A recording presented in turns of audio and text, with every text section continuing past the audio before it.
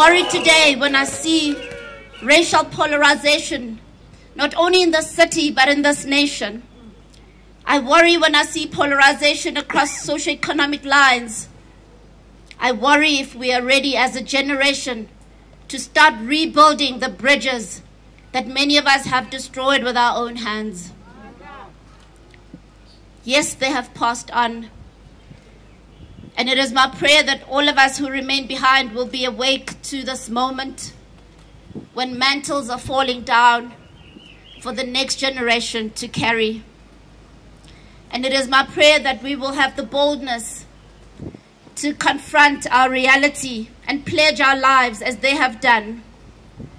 Archbishop Desmond Tutu lived a life of servanthood. He did not seek personal gain, and that is why he spoke so fearlessly against corruption that he saw on the rise in this nation like a cancer destroying everything they had labored so hard to build. Not only spiritually, but also in the natural.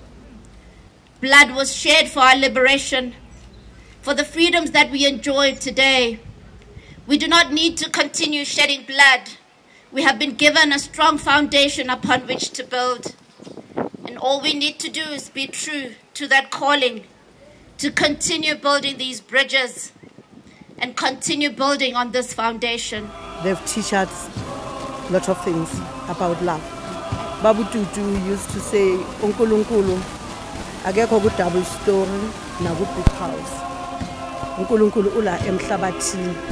Ngicela ningathuki maningibona nithatha ukuthi I'm one of those people. Mina ngila emhlabathini. I really appreciate what Daddy did to us, because the first celebration they had at Ubuntu Crawl, all the friends they had, international friends, when they came to celebrate with them, we were the first people to have a full house in the guest houses.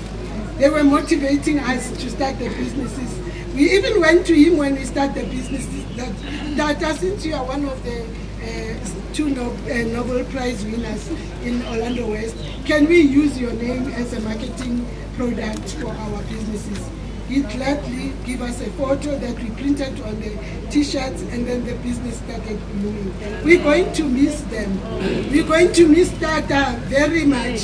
He was a daddy, he was a grandfather to our children, he was a motivator, he was everybody's father.